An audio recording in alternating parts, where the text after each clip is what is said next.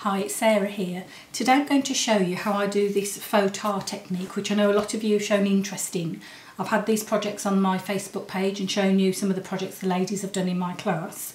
Many of you have bought the paints as well, but still unsure what to do, so hopefully this will help you. But these are two projects that I've done, and as you can see, when you do the technique, it actually makes the items look as if they're metal, makes them look very, very solid. So I'm going to take you through the items that you need and how to do it. So these are some of the items that you can use to do this project on. So here are some plywood bottle holders, and I used the little one in my project that you saw a little bit earlier. I've got here a wooden money box that one of my crafting ladies gave me, which I'm going to do the technique on. I have here a canvas, a little box that I've got that I've put together. I have here some wooden frames you can do it on, some paper mache blocks, a paper mache tissue box. So lots and lots of items that you can use to do this project on. Right, so these are the ingredients really for the project that you're going to be using. So we've got cardstock, and it's a great way of using up all your odd bits and pieces of card that you don't use or don't like. These ones I've actually put through the embossing folders, so you're going to use those because they'll add a bit of texture. I've got some die cut shapes, and even ones that perhaps when you've cut and they haven't come out very well, that's fine, you can use those. So I've got my dies there. I've got my non-stick mat that I'm going to use on and use with my paints as well. I've got some wooden embellishments there that I can use to stick on. I have got buttons, those can all go on it. I've got my cosmic shimmer glue that I shall use to stick everything down with. And then I've got my black acrylic paint. And here is just a small selection of the colours of the cosmic shimmer paints that I can get and that we'll be using in our project.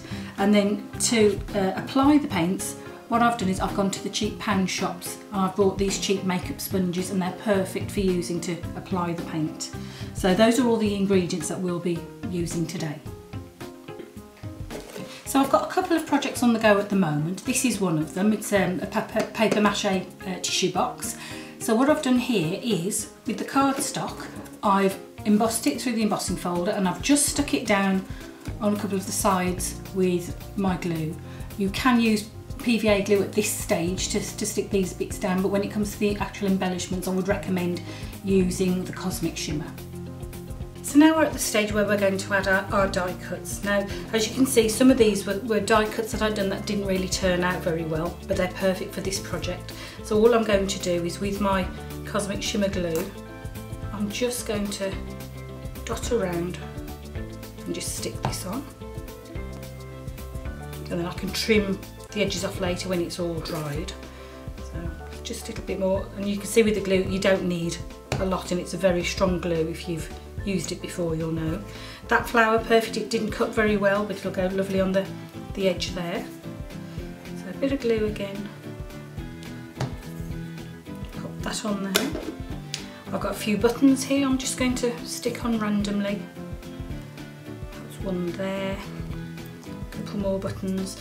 Again, if you've got old shirts or something, before you throw them away, you know, as crafters are like, we like to save everything. So I'm just going to add another little die cut flower in the middle of that, and perhaps a button on there. I've got some self-adhesive gems here that again I bought from a pound shop. So I'm just going to stick one of those on. Let's put that one there. So I'll stick, I've got another little heart there, pop that on. Oops. So if I can, oops, the daisy, that one's going to stick to me instead.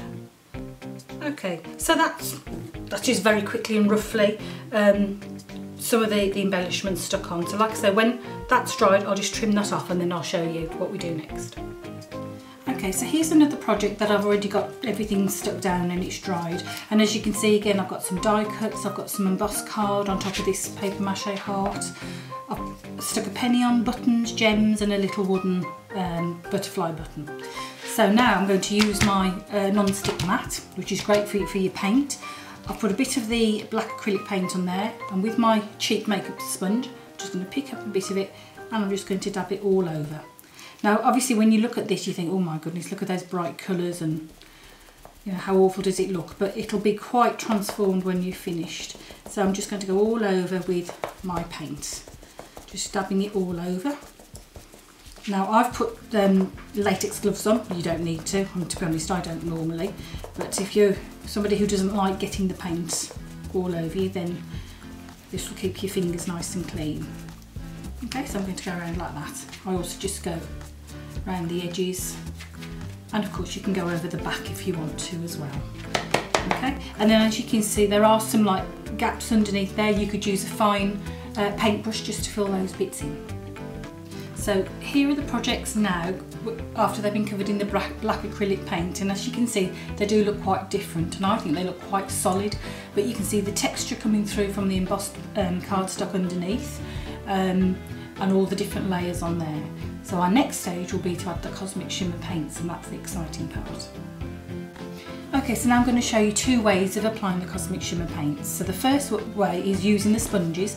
So I've just put little amounts of the paints straight onto my mat, which is great because then all we do afterwards is just wipe it all off.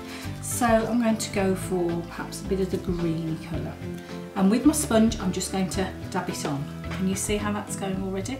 And you just choose the areas that you want to dab a bit of your paints.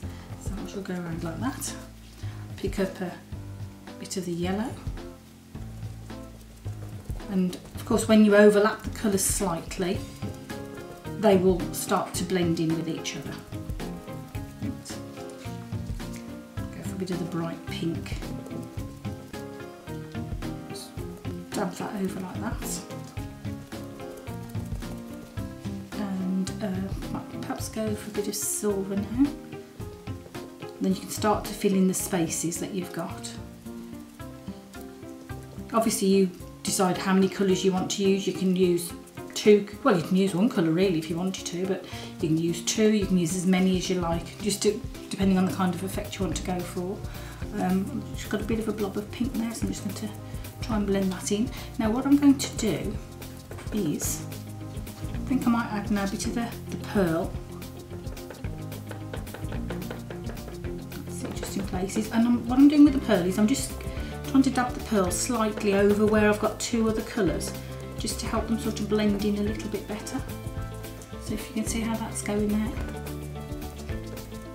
let's have a look, see how that is. And what it also does is if you've got a very bright colour, it just tones it down a little bit. I think I might go over the buttons a little bit more with maybe a bit of the silver.